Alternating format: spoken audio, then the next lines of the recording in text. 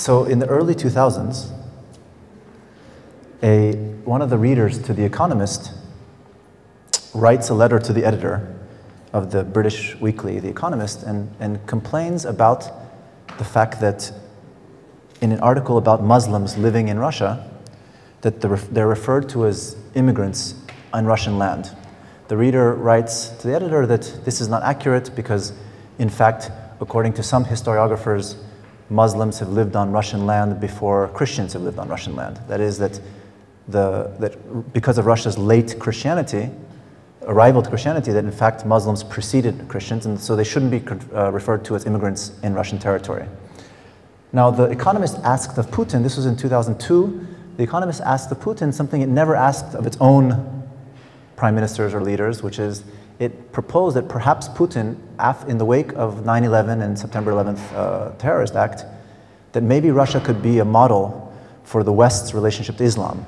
That instead of having this global war on terror, perhaps Russia, because of its relationship of 500, 600, 700 years of Muslims living on its territory, could offer another way forward as opposed to kind of the confrontational, let's say, adversarial way that had been led by the United States and some Western European nations. And this is, of course, very rich coming from The Economist because given the role of Tony Blair and ginning up the facts that led to the Iraq War. But the relationship of Russia vis-a-vis its East is something that we're going to talk about this afternoon, and namely how it differs from other countries' relationships to the East, or the idea of Orientalism that we've come to associate with the term. Now, most of you are familiar with Edward Said, but for those of you who are not, I'll give a brief introduction. Said published a book called Orientalism, which delivered a much needed critique of 200 odd years that led to post-colonial studies, where he basically analyzed the relationship of knowledge and power, and that essentially the way that Western Orientalists had been studying the East was a way to reassert their own supremacy. So of course the kind of traditional Orientalist depictions of the East, the way that Catherine the Great also depicted the East is, as you can see in the Rassismus exhibition at the Hygiene Museum, is that Muslim nations are much more sensual, much more exotic, much more lifestyle places, and by extension, without it being said, that implies that Western Europe is much more rational, analytical, and sort of efficient. I'll let Said himself explain it in a couple words. The idea behind my book on Orientalism is to seek out the origins and the coherence of descriptions of the Orient that began to appear in Europe in the end of the 18th, early 19th century, that were different from the descriptions of the Orient that had appeared before. Orientalism is really about the manufacture of the other. And that other is really of great convenience to oneself. And it can only be done it's mainly done for purposes of domination. And that knowledge and domination in the imperial context almost always go together. So if, as Peter the Great had prophesied, that Russia's sort of missionary role was to acquaint Europe with Asia and Asia with Europe, as Alexander Herzen said, then in fact, we can start by studying the first Orientalist departments that were founded in Russian universities. In 1804, Alexander II established 4 universities outside of the main centers of learning, outside of Moscow and St. Petersburg. And it's very telling where they were, of course, because none of them are today in Russia, except for one. One was in Kharkiv, in current eastern Ukraine. The other one was in Vilnius. The third one was in Kazan. And I'm blanking where the fourth one is, but it'll come to me. But the one in Kazan is the one that interests us because Kazan is in current-day Tatarstan, which is an autonomous region within Russia. And by 1830, Kazan has the only Turkic languages departments in the whole of Europe, of the whole world, in fact, not even in any Turkic-speaking lands, and also had the most important Mongol studies departments.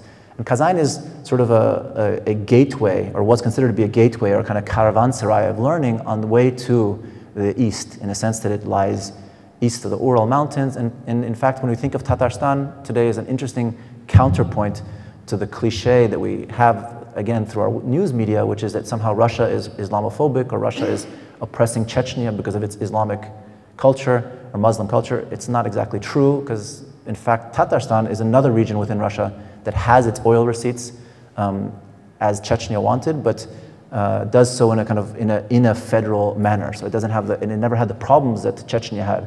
Chechnya is a much more complex issue. It was in fact much more about banditry and economy than it was about any kind of ideological question. Now, the history of Russia, if you look at Russian history, the threat always came from the steppe, the way the Russians present it and the way the West is presenting it. And what is the steppe exactly? Well, the steppe is a very peculiar geographic formation. It's kind of like a middle finger to topographers, because it's not exactly a forest and it's not exactly a desert. So it's kind of like a stunted forest or an unambitious desert in some sense. But the steppe is somewhere where, if you look at, of course, medieval Russian history from Kievan Rus, which in the 10th, 11th century, again, the relationship to the Turkic tribes, the Mongol and Tatar hordes that invaded Russia and that ruled Kievan Rus for a couple centuries, is much more complex than the way it's been presented, both in Russia and also in Western historiography. Because if one thing that people agree upon, there's very little that it seems today the West and Russia agree upon, but one of the few things they do agree upon is somehow that the reason why Russia is behind today is that because it was ruled by the Tatars and Mongols. This idea that because of Genghis Khan, that's why everything is blamed on Genghis Khan. Everything from feudal economics and political systems to the dysfunctioning toilets at the Sochi Olympics is always laid at the question of, oh, it's because Russia did not develop democracy in the late medieval ages, or a representative government, because it was under these Turkic tribes.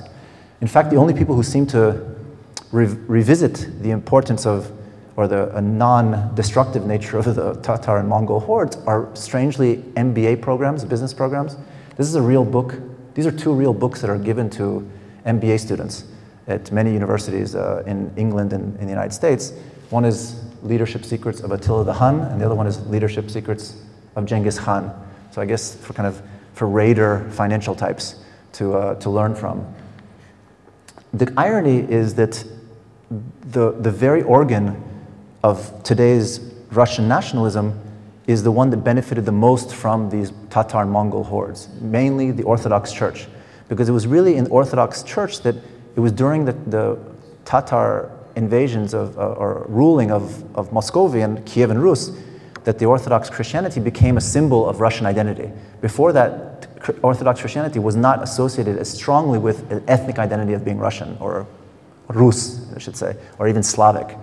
And as we know today, the Tatar-Mongol hordes were actually quite tolerant in terms of faith. They allowed different faiths to administer to the faithful, so they allowed the Orthodox Church to function, but under one condition, which is that they had to pray, so the Orthodox priests had to pray for the health of the Khan.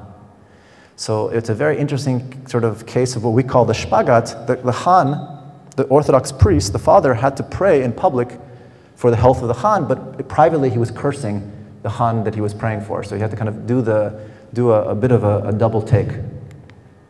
Now this Spagat is something which is a bit of a methodology for us.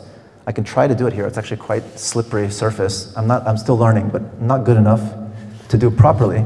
But it's not the Spagats of the legs that I want to do. Actually, it's more the Spagat of the mind, is how can we wrap kind of our mind around two very distinct and often mutually exclusive, conflicting ideas.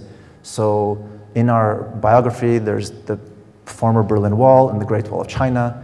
There are the geopolitical narratives that accompany these walls, communism and political Islam. We can see upstairs, there's humor and sort of spirituality or religion or faith, things that you don't often bring together in the same sentence. And there's many terms for this in English, most of which have a Latin root. And an important one for us, of course, is the idea of coincidenti oppositorum, which is a Christian idea that Hamann was using very much, which is the idea that to describe the transcendent, you cannot use rational language, because by its very nature, the transcendent or the holy is non-rational. So you have to describe God through paradox, for example, and through amphiboly, and not through sort of a clear rational language. Another example of this metaphysical splits for us is the idea of, again, communism and Islam. Normally you don't put Marx and Muhammad in the same phrase or in the same screen, but there's many scholars who have done this, including people like Olivier Roy, the French sociologist, but also Norman Brown, the comparative literature professor who devoted the last 10 years of his life to reading the Quran as a way of understanding modernist literature. And he said that until James Joyce existed, there was no way for us to appreciate modernist literature, because he called communism and Marxism and Islam, he called them two old revolutionary forces, two tired old horses, but we should not take any pleasure from their failure, because they agree on one proposition, which is that there shall be one world or there shall be none. Now, an army of internet trolls would be very unhappy to hear this, but unlike the German and the Polish eagle, the Russian eagle really swings both ways. And it's this idea of facing east and west that we see in the Russian eagle, but it's also the idea of, as you can see, it's the heraldry is Byzantine, so that you're holding the scepter as a sign of the Tsar being the ruler, earthly ruler, but also the representative of the vice-regent of Christ on earth. So again, trying to bring this secular and sacred power together in one space. This debate of whether Russia is a Western or an Eastern culture or nation is an important one, and it was really the main debate of 19th century Russian intellectual history. So the opening volley, if you will, of this debate was launched by a gentleman named Pyotr Chadayev, who's here. And Chadayev is a really interesting figure. He wrote a book where he basically says that because Russia has not achieved anything so far, it's better for it to start from scratch. And you can imagine how that went down in Russia, Russia's not the most open to its own criticism. What happens is immediately Chadayev is put into house arrest and declared mentally ill. And it's the first case of mental illness being used to silence a critic in Russia that we've then seen during communism, of course. Now, Chadayev, this debate between East and West, should Russia face West, like Peter the Great believed, and sort of be a Western European nation, or as the Slavophiles, the others believed, that Russia should actually face its Eastern, Turkic, Mongol, Persian, Chinese neighbors and not the West, is a particularly telling one for us, and for me personally, because I've never felt more at home, strangely, than living in Moscow in the early 2000s, for the very simple reason that Russians, the way I describe Russians, I hope there's no Russians here today, they'll be flattered anyway, but Russians are essentially, in my opinion, white people who act like brown people. And that's why I like them so much, because I like the way white people look, but I prefer the way brown people act. And what I mean by that is, it's not just a joke, it's in fact, intellectual history or education of Russia is Western, like mine. They learn the Greeks, we learn the Germans, Shakespeare, Romans. Our education is European, but the way Russians act, meaning their home culture, is not at all European. In fact, it's in the way that tea is drunk, the way that dinner is served, the way that emotions are expressed is not the way that for example, bathrooms in Russia are heated all the time. You know, in Western Europe, people don't heat their bathrooms unless they're in the bathroom, right? And this is it's just one approach to energy efficiency, but it says a lot about a kind of a largesse of living. Now, Chadayev believed that, in fact, Chadayev was a Westerner. He believed Russia should copy the West, but should start from scratch. And after he wrote this book and was silenced, he published another text to apologize and say that, in fact, he really was trying to criticize Russia because he believed in its strength, but his criticism was coming from somewhere which is very, let's say, sincere. And in fact, again, I think you'll agree, you often don't spend a lot of time criticizing something unless you really care about it. And Chadaev, in our opinion, is sort of the equivalent of today's sort of tiger mom. Do you know what a tiger mom is? Is anybody here familiar with what a tiger mom is? So tiger moms is a phenomenon that's become sort of a slang for the Asian way of parenting, which is that you're super strict on your kids. Basically, a Yale professor named Amy Chua, she's a legal professor, she writes a book and she says, she's American Chinese, and she says, Westerners, you're all educating your kids the wrong way. You're spoiling them, saying that you're so special, you're so beautiful, you're so smart. Actually, the way to raise a child is to punish them unless they're the best. So if they don't have the best grades, you don't give them dinner until they have the best grades. And this became a kind of a shorthand for tiger parenting. And Chadaev, in our opinion, is a kind of tiger mom. He in fact is criticizing Russia from a point of affection, where he's trying to kind of be a bit stricter with Russia's sort of intellectual history. Now, if you look at Russia's march eastwards, in some ways Russia mirrors the United States in the same way that the United States has this, in its this kind of manifest destiny of the anthem, from sea to shining sea, and the West, the pushed westwards, the frontier. Russia was pushing eastwards to the same ocean, right? The Americans were pushing to the Pacific westwards, and the Russians were pushing eastwards to the Pacific and southwards to the Caucasus. There's a great book by Alexander Etkind where he talks about the self-colonization of Russia, that essentially Russia, if you look at the fur trade, that Russia's fur trade can trace the colonization of different territories, because the fur trade was like almost like a kind of Silk Road of Russian manufacturing. Is that at a certain amount of kilometers, there was an outpost for catching and raising and sending back fur across Europe. Very much like the Amber Route is another form of, let's say, trade route that we don't often think about. We think about the Silk Route, but there's many of these, the Spice Route, Silk Route, and these fur routes actually were a reason why in Russian colonial, let's say, expansion, deforestation meant colonization. So it was this process of deforesting to allow to catch these wild animals and send their pelts and their skins back across Europe or to Asia for trade. Now, the reason why Russia's relationship with the Turkic tribes is complex is because, in fact, it was the Turkic tribes' extensive, let's say the Tatar-Mongol hordes, extensive commercial network which allowed Russia to have a relationship and economic relationships with many places in the Middle East and trade in a way that it wasn't able to do before. Now, this, in fact, in some instances, when you look at Russia, the Orthodox Church believed that the Catholic Church was a bigger enemy than Islam. Unfortunately, that's not the case as much today, but the reason for that is that in the Catholic Church, there was a worldly leader which was a threat, being the Pope. Even today in China, the Catholic Church, for the past 100 years during communist China, the Catholics are the most suspiciously looked upon, much more than Protestants and much more than Muslims, because there is no one Protestant leader, there's no one Muslim leader, there is one Catholic leader. So there's a kind of worldly leader of Catholicism that is a threat to a governing power, whether it was the Orthodox Church at the time or today's, let's say, Communist Party in China. Now, Russia Christianized in 988, I believe, and it took on Christianity. According to the legend, is that Vladimir I in Chersonesus, which is in today's Crimea, which explains one reason why Krim is such a sensitive topic both for Ukrainians and Russians, is Vladimir summoned the leaders of the three major faiths, and they presented their religions to him, and he chose, the legend is that he chose Orthodox Christianity because he was sort of impressed by the bling bling of the icons, the gold icons.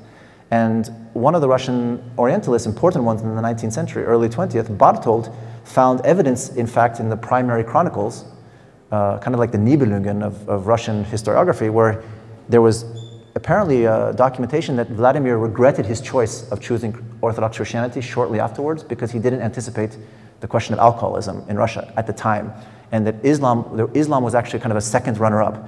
So if we think about Russia as a kind of, imagine as an alternative scenario where Russia would have been a Muslim nation, it would have, of course, very much complicated the narrative we have today of Islam as a kind of, let's say, Eastern, very foreign culture. Or it wouldn't, because in fact, the first time Western Europe started to treat Orientalism was in the Enlightenment period, when Rousseau and Voltaire were talking about Poland and Russia as these kind of frontier barbarian lands in Europe. They were the first Orient for Western Europe was in fact Russia and Poland. This is a great image of the Friday prayers right in front of Lenin and right in the Red Square. Now, the big question that sort of interests both academics but scholars of Orientalism and post-colonialism today is, was Russia a colonial power or not? And the answer to that is, the Russians have a word which is kind of like the German Jein. The answer is sort of da niet, which is yes, no. It was a colonial power, but it also wasn't a colonial power. Why? Well, there's three main reasons. One is that, unlike the English and the French, Russia didn't go very far away to capture another territory. So the English went, for example, to India. The French went across the sea to North Africa. The Russians went right across their own border and conquered or ruled people who had previously, in some sense, ruled them. So imagine if Indians had ruled England in the 14th century, and then England sort of comes back in the 16th century and decides, it's our turn now, we're going to rule you. It sort of deflates the missionizing zeal, or the belief, this kind of belief that you are bringing civilization. It punctures that narrative a little bit. The second reason is that, of course, Bolshevik and communist ideology was anti-imperialist. So even if communism did extend colonial policies, it couldn't do it as shamelessly as non-communist nations, because the idea was to give a voice to the oppressed. And in fact, one of these terms, even the term inarodцы, inarod means another peoples, of another race in some sense. And originally this term was used to grant safety measures or liberties to non-Russian native indigenous peoples, for example, for grazing, for nomadic life, but also for legal powers at some time. It ended up becoming a racist term later on, because of course any term which is used to describe an other will eventually oppress that other. It's very hard for that term to allow a space of agency for that other. The third reason is that immediately in the 20s, Bolsheviks started to train local people to study their own cultures. So by 1920s, you already had Kazakh ethnographers, Kyrgyz linguists, so you empowered people. And of course, the argument to that could be, oh, they're just self-colonized because they're taught by Russian educational system, but that's a bit too simplistic. Finally, all these are the major Orientalists. This is like a kind of hall of fame of Russian Orientalism. All these Orientalists, if you can barely read the names, Vasily Bartold, Oldenburg, Kovalevsky, none of them are Russian ethnic, none of them are ethnic Russians. And that complicates the question, is that if you're not an ethnic Russian, then your relationship to ethnicity and nationhood is going to be a bit more complex than if you are an ethnic Russian. You're not going to use your knowledge in the service of power as readily or as easily. For example, Bartold was a German Balt, so the Germanic Baltic nations living in Russian Empire. Oldenburg was a Russian Jew. Rosen is a Russian Jew. Kazambek is a Persian who converts to Presbyterianism. Kovalevsky is Polish. He's the first professor of Mongolian studies in Europe. Bartold is an important Turkologist and Iranologist. Nikolai Mar is a Georgian. Shcherbatskoy is a Buddhist scholar, Polish. So Russia has always been a multi-ethnic and multi-confessional society. In fact, far more diverse than any Western European or even America in a sense. There's more ethnicities and nationalities and languages spoken on the territory, which is normal for a country which spans 1/6 of the landmass. But what's interesting is if we scratch the surface of Russian Orientalism, it all goes actually back to German Orientalism, because all the Russian Orientalists were trained by German Orientalists, either in Tübingen and Leipzig, and this is how it kind of we bring it back to the exhibition upstairs. In some sense, the exhibition really asks the question of whether, to what extent Germany is a Western nation as we imagine it. Is not Germany also a central? Even the terms we use today, you know, it's very funny, but when I was studying Slavistics, Poland was Eastern Europe. Today it's not Eastern Europe anymore, it's Central Europe. You know, it's this kind of rebranding. So I don't know what's Eastern Europe anymore, other than Russia and Ukraine. I think everything else is now Central Europe. So eventually, there will be no Eastern Europe. We'll just have Asia and Europe, I assume. I don't know if that's a progress or not. But if you look at certain German writers, in fact, the German Orientalists, we've been going to Orientology conferences for several years all over the world, and to this day, some of the most important Orientologists are German-speaking. I don't mean German. There's nothing ethnically superior, of course, about Germans studying Islam, but whether it's Austrian or Swiss German or Hungarian German, in fact, the interesting thing is that the reason, or my understanding of why Germans' understanding of Islam, and German scholars' understanding of Islam is different, is that, well, there's two main reasons. One is that apparently German universities secularized much later than French and English universities. So you could be a believing Christian scholar in the late 19th century and still be an important analytical philosopher. Whereas in France, that's not possible. In England, it's not possible to be a active Protestant, let's say, or it's much more difficult, let's say, to be an active Protestant in the early 20th, late 19th century and a respected scholar of analytical philosophy, let's say. And the German approach to, because of Germany's relative lack of empire, of course it had colonies, but compared to the French and the English and the Dutch, being an Orientalist was no way a ticket to a career. So if you were an Orientalist, you essentially were either jobless or you remained an academic. So the study of the Orient remained very esoteric and in fact very religious in nature because of the kind of Kulturprotestantismus, even meaning that even Catholic Germans had this attempt to read medieval Jewish texts or medieval Muslim texts. The reason was to find out another approach to understanding holy texts. And it's very, very rare to find scholars who are able to analyze, on one hand, it's kind of, again, the spagat. It's a scholar who can do real analysis on one hand, but also live a religion, let's say, or understand a religious text affectively or metaphysically is very, very rare. Because unfortunately we have this secular divide where we believe that if you're religiously active, you cannot be a good scholar, and if you're a good scholar, you cannot be religious, which I think is a bit too simplistic.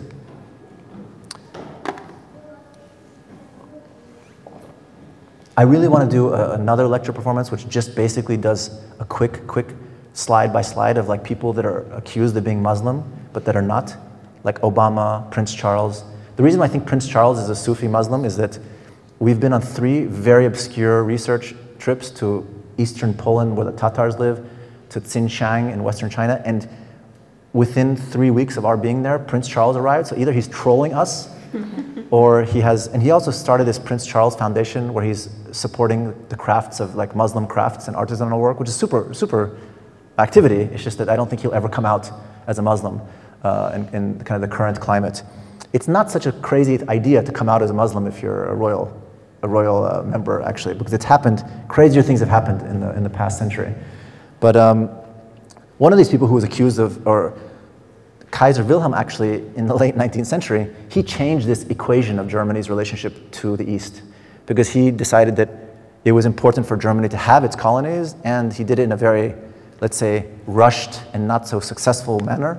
And one of the ways he did so is he spread the rumor amongst the Ottoman Empire that he had secretly converted to Islam and that he was doing a Hajj, so that people would believe that Germany really was a friend of Islam. And there's our Muslim former president. And so when Kaiser Wilhelm did his famous trip to the Orient in 1898, he went to Jerusalem, of course, to lay a stake a claim to the Holy Lands, also to ensure the deals about the railroad, of course, the Berlin-Baghdad Railroad. But the best story of this trip is he raises a toast to 300 million Muslims and says, you know, Germany is a friend of Islam. It shows how little Kaiser Wilhelm understood Islam if he's raising a toast to show how much he's a friend of Muslims, right? But anyway, put that aside. He also comes with another kind of faux pas, which is that he brings a new tomb for Salah ad-Din. You know, the famous warrior who pardoned the Christian crusading forces that he beat. And Salah ad-Din is buried in Damascus in the Umayyad Mosque, but he's buried in a kind of very shabby cardboard tomb on the right. Kaiser Wilhelm brings a beautiful marble tomb, and the Ottomans, in a very Middle Eastern manner, they say thank you very much, but they don't move Saladin, they just accept it, put it there, and there's a sign when you walk in, it says, you can see it here a little bit, the true grave of the virtuous body of Saladin, and here is just the gift from Kaiser Wilhelm. So it's like, it's a very weird experience of doubling. You don't know which one is which, but it's labeled, this is a gift and this is the real thing. Now, it gets even more kind of spicy, as upstairs, some of the pieces we can see with these mirror pieces upstairs, is that in 1915, the Ottoman Sultan declares jihad on certain nations, of course, the enemy nations being the Russians, the French, and the English. And when he declares jihad, this is part of a strategy that was a strategy concocted by Max von Oppenheim, who was an archaeologist and Orientalist living in Cairo at the time, and a very interesting figure, actually. And Max von Oppenheim was leading the Nachrichtenstelle für den Orient at the time, and his strategy was to set the East aflame, to really motivate all the Muslims to rise up against their colonial powers, and this meant building a mosque in Zossen, in Wunsdorf, outside of Berlin, allowing the Muslim prisoners of war to play kind of football and cricket, and publishing a Zeitungen for the Muslim prisoners of war called El Jihad in all the languages of the Muslim subjects. So here you have Arabic, and here you have Russian. You can see Zell Gazette here, and the Arabic here. Russische Ausgabe and the Arabische Ausgabe. Now, when this was declared, this jihad was declared, it was immediately responded to by the English as saying, this is a jihad made in Germany. And as we've often said, that's a very strange way to criticize a jihad, is to call it made in Germany. Because today, of course, made in Germany is a sign of very good quality, highly engineered. So what does it mean? Is this a jihad that's going to last you for 30 years and you buy it once? And you have a money-back guarantee, or what do they mean exactly by made in Germany jihad? Well, obviously what they meant was it's an illegitimate jihad, that it has no religious credibility because it was conceived in Germany. But what we started to do was we started to look in the Duden and find other examples of Jews in Germany that are in German that are using the DSCH, which you can see outside. And we've used the different terms.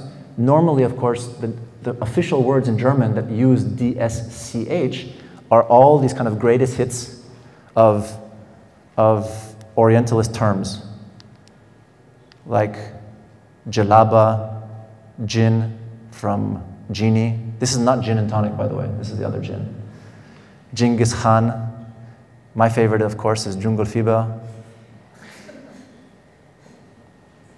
Jizya. Jizya is a tax that non-Muslims were supposed to pay if they lived under Muslim rule. The Jews and the Christians would pay a tax to be able to be Jews and practice Judaism and Christianity.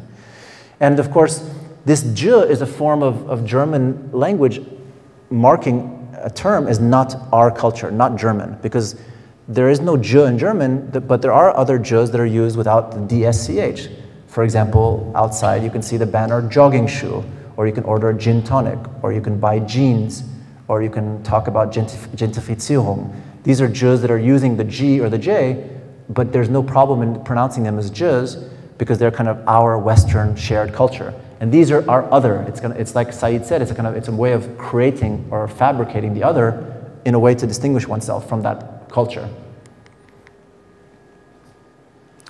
Now, briefly before we end, I want to talk about Krim, because Krim and Crimea is a very interesting case of the first time Russia starts to use the tropes in the language of Orientalism, meaning when Catherine the Great conquers Crimea from the Ottomans in 1787, she does this because it gives Russia a southern, warm territory that's like a colony. Like the French have Algeria and Morocco, and the English have India, she now has a Muslim majority place where people are smoking shishas and drinking tea, and it's very sensuous, and there's flowers blooming. So it becomes a kind of tropical hinterland for her and for the empire.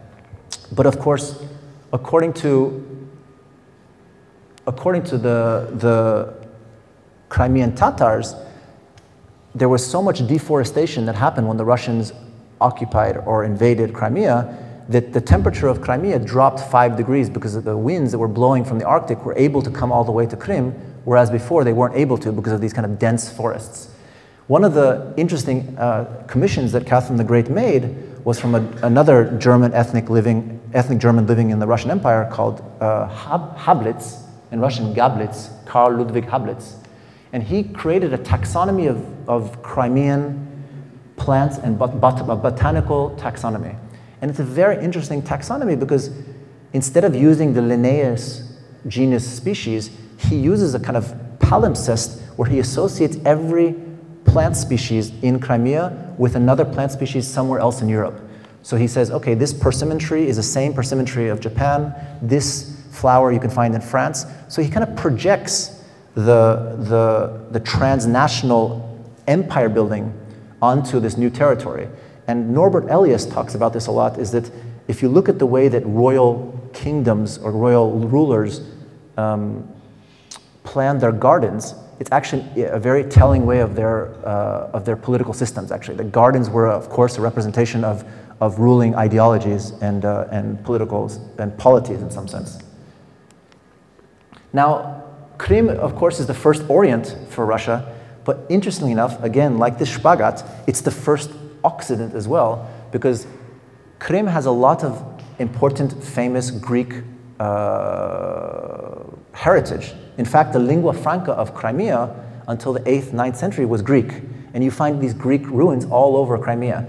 And this is very important because it explains Russia's inferiority complex or insecurity complex vis-a-vis the West, which is, again, if we believe the Russian narrative, which is that Russia missed out on its Greek-Roman heritage. That's why Russia is behind. It doesn't have this great, we don't have these great it's a lie, of course. This idea that Germany and Italy come from Greece and Rome is nonsense. We all know that it passed through translation in Arabic and Andalusia and came to Western Europe after being translated from the Arabic. But nonetheless, when you're going to school, you still learn Latin and Greek, and you're taught that we live in Western civilizations that come from the Greek and the Latin, which is fine. We won't talk about that, but the Russians didn't have this. The Russians missed out on this. They didn't have the Greek and the Romans. So when they got Crimea, they said, look, we also have our Greek heritage.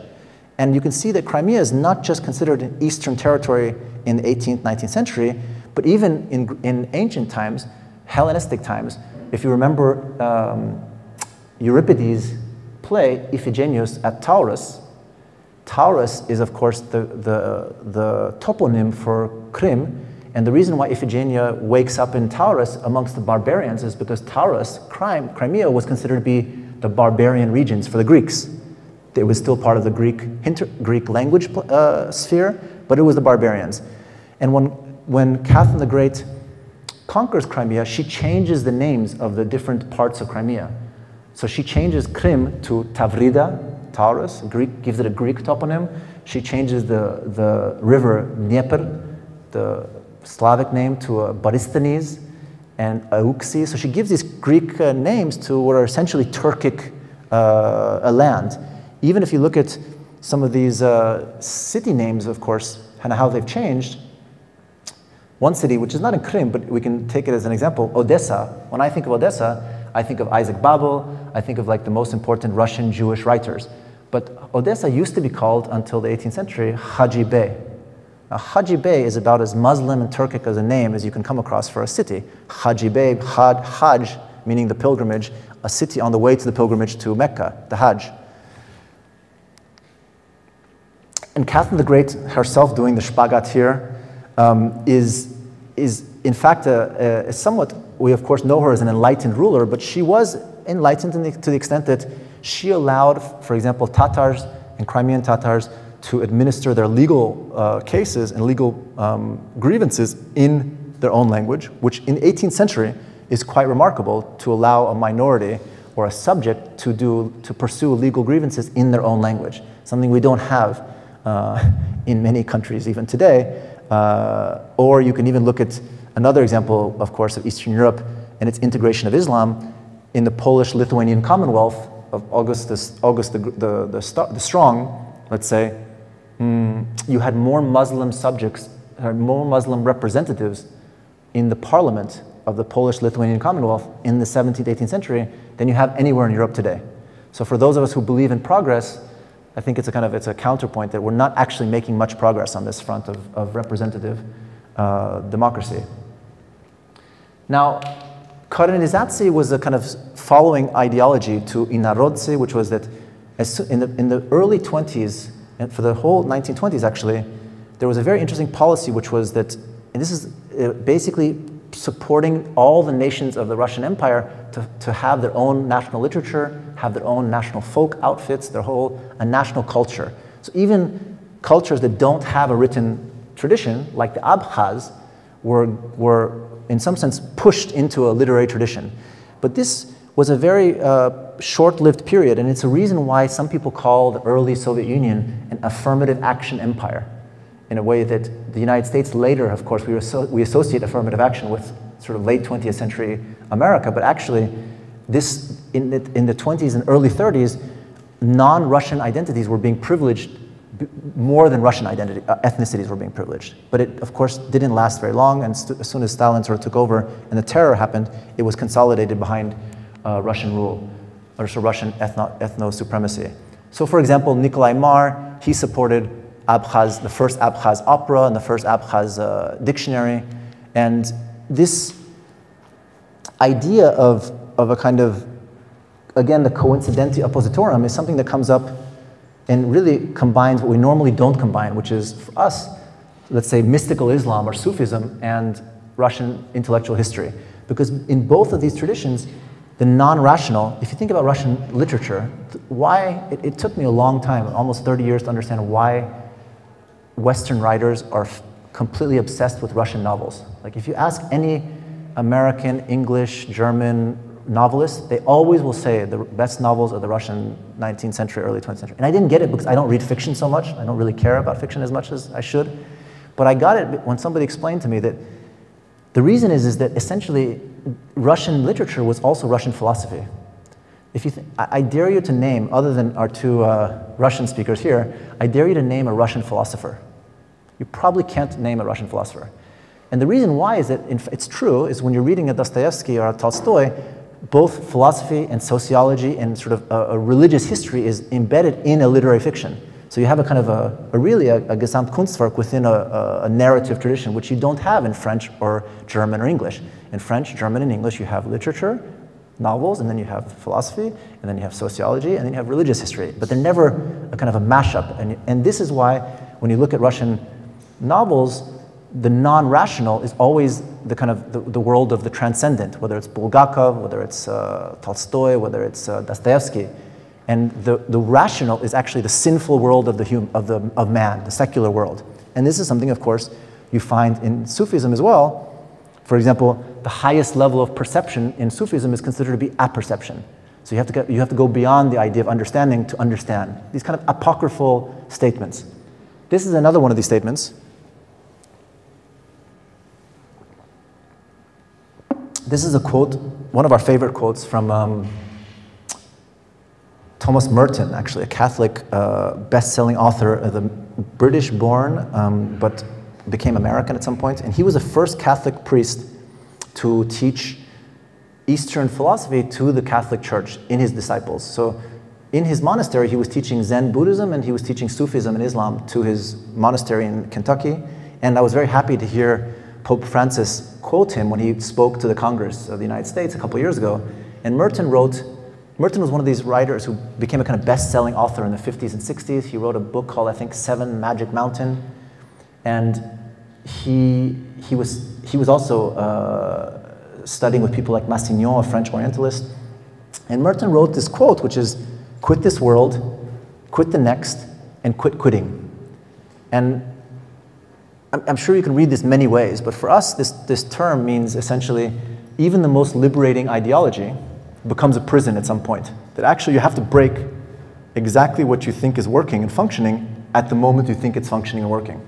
And this quote from Merton actually speaks volumes to Orientalism as well, because in some sense today, Edward Said, who really founded the studies of post-colonialism, it's unfortunately become almost an obstacle to knowledge as it is become an opening to knowledge. Meaning, God forbid today you're a white, gay man studying a medieval Muslim text, you probably won't get funding for it, or you probably will be criticized in a way that you wouldn't be if you happen to be a Muslim woman, for example. And this is the worst form of identity politics, because the idea, it was not for, Said wasn't trying to say that you have to be from the region to study the region. He was saying that, in fact, you just simply have to be able to understand the critical underpinnings of where knowledge comes from, that the relationship to knowledge has often been linked to power and to those in power. Let's hear Said again one more time.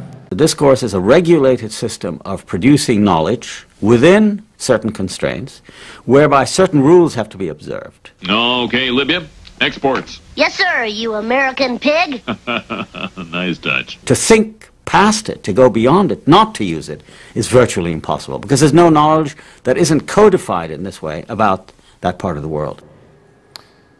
So Said's book, Orientalism, comes out in 1978. This is exactly the same time as the Iranian Revolution is happening. And if the publishers of Vintage Press, had coordinated with Khomeini's PR handlers, they couldn't have imagined a better 1-2 punch, because both Khomeini's revolution and Said basically gave a retort to what had been 200 odd years of Western imperialism, both in Iran but also in the Muslim world.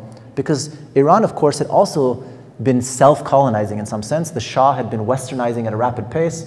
He had famously forbid the veil. His father famously forbid the chador, the veil, and was trying to import sort of industry and modernity in a way that wasn't necessarily resonant with most Iranians. And by the time this book came out, it really was it kind of decimated the field of Orientalism. And today, we have a lot of studies about studies of the Orient, but we don't have as many studies of subjects of the Orient. What I mean by that is that you won't find as much translations and exegesis of medieval texts, but you'll find a lot of PhD dissertations about why somebody's writing the way they're writing. So it becomes a kind of meta-discourse, essentially a kind of echo chamber, somewhat like we're seeing in sort of leftist politics on social media today. And so it really becomes about us or them. You're either us, sort of with us, or against us. Binary thinking vis-a-vis Orientalism. Let me, and this form of Orientalism really is in some ways akin to anti-Semitism. We've been accused of Orientalism as artists, is that we are somehow, people sometimes say, oh, Payam, you go to these parts of the world and you bring things back from Uzbekistan, from Iran, and you're presenting it to the West. Isn't that Orientalist? Well, if that's the accusation, then perhaps it is. But I would also argue that if you're doing research in 4 or 5 languages and you're questioning the very presuppositions of that research you're doing, then it's not necessarily Orientalist. But the problem is, as soon as somebody levels Orientalism at you or anti-Semitism at you, there's no way you can shake it off. It's like, oh, you're an Orientalist, or you're self-Orientalizing. For example, this person here is one of the people that we throw the baby out with the bathwater. This is a very touching story that I'll end with. Ignaz Goldziger was a Hungarian Jew who to this day is the leading scholar of Islamic jurisprudence. So Islamic law, to this day, 100 years later, he's still the most important authority on the subject. He wrote in German, but also in Hungarian. And he was the first non-Muslim admitted to Al-Azhar University, which, for those of you who are not familiar, Al-Azhar in Cairo is kind of like, it's the equivalent of Heidelberg, Harvard, and the Vatican all together, but for Muslims. So it's like the authority of higher learning in Islam. He's the first non-Muslim admitted to this university. For 3 days, he has to pass a test to prove that he's worthy of studying there. So he sits down with the Hanafi sheikh, a Sunni sheikh in Cairo, and they go through a kind of exam to document, to demonstrate that he is a true scholar of Islam. And only on the 3rd day does the Hanafi sheikh admit to Goldziger that his father was also a Jew.